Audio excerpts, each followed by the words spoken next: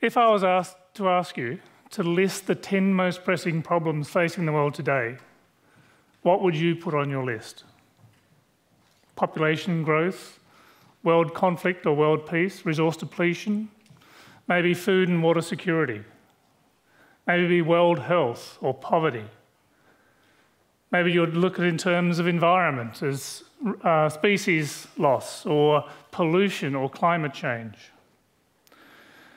In your list, you may have some other things as well, or you may have expressed these ideas in a slightly different way. I don't think there's any doubt, but these are really pressing problems that we need to find solutions for in the future. If I was then to ask you a question, is there a technology or a change that we could introduce that could help us solve some of these problems, alleviate some, or at least give us some breathing space to find time to solve the others? What might that technology or that change be? I think that a low-cost renewable energy source is possibly one of those changes. Certainly, it would allow us to address climate change and pollution straight away. It would also impact on water security because we could have local water purification. It would impact on food production, storage and transport. In health, it would impact in many ways. For example, vaccine storage and transport. And for the others, maybe it will buy us some time, some critical breathing space so that we can find economic and social solutions for those really tough problems of conflict and growth. The world currently uses about 15 terawatts of power. That's 15,000 gigawatts.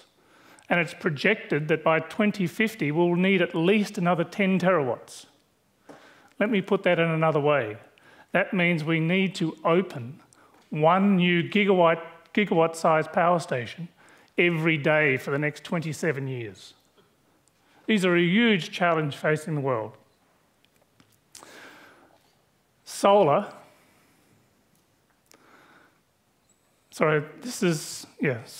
is one of the few technologies that may be able to solve this problem. But solar is expensive and it's diffuse. Modelling for the Melbourne Energy Institute that has indicated that you would never install solar unless you're going to use the output immediately. It is simply not cost-effective in most cases to install solar technologies to drive a storage system.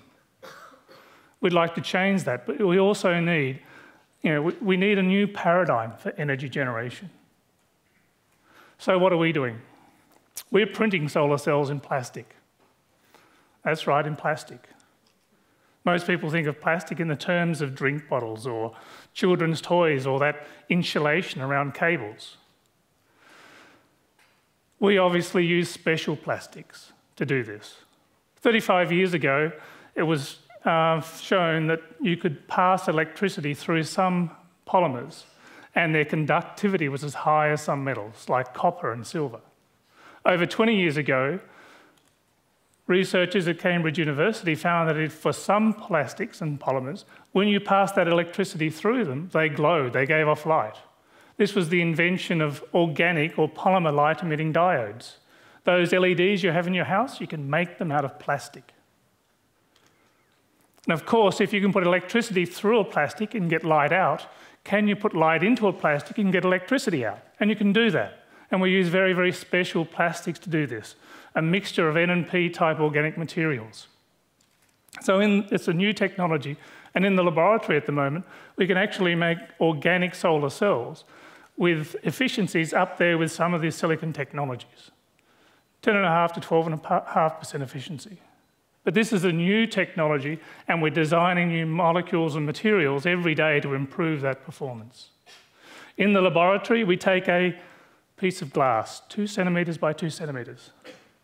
And on that, we assemble 5 or 6 solar cells, organic solar cells for testing, each one 2 millimetres by 5 millimetres. They're not going to cover your house. So in a parallel program, we've been translating that technology to a potential industrial process.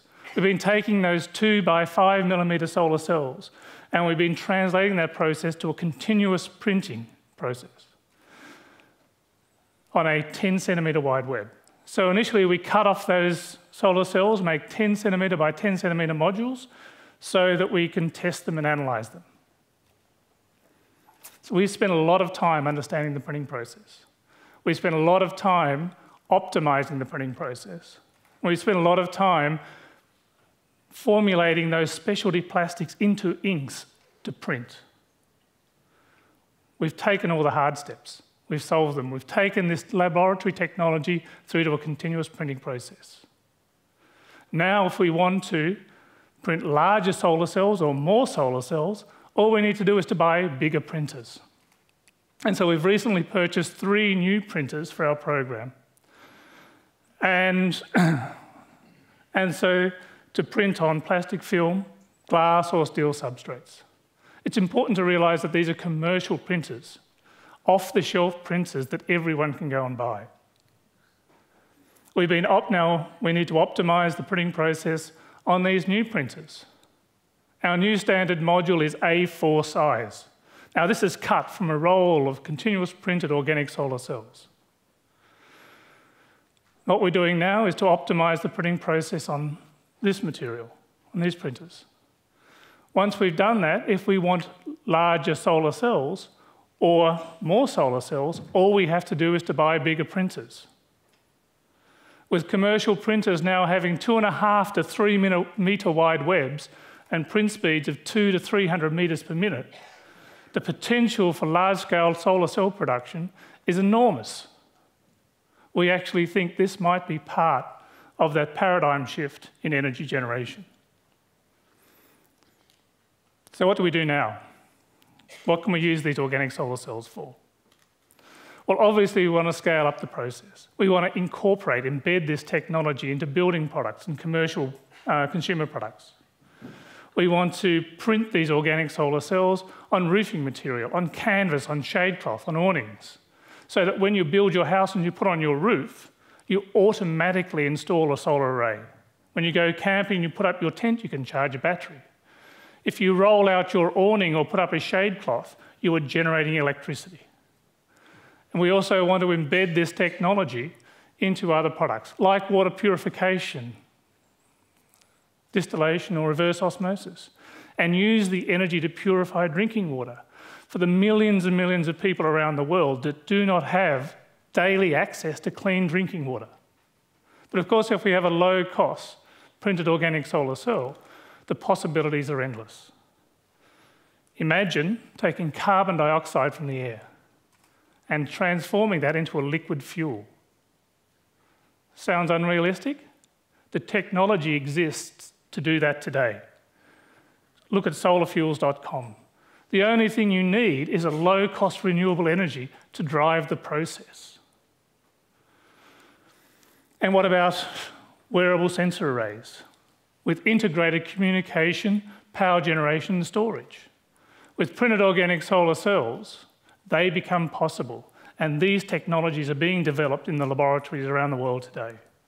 As an example, at the last Materials Research Society conference in San Francisco, a wearable sensor array was used to demonstrate remote control of a model helicopter.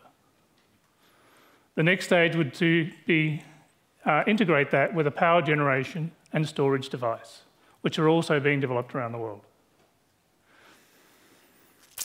We really think this is an exciting new technology, and it's being rolled out now, low-cost printed organic solar cells.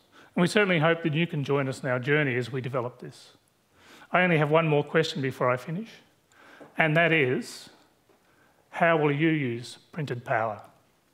Thank you.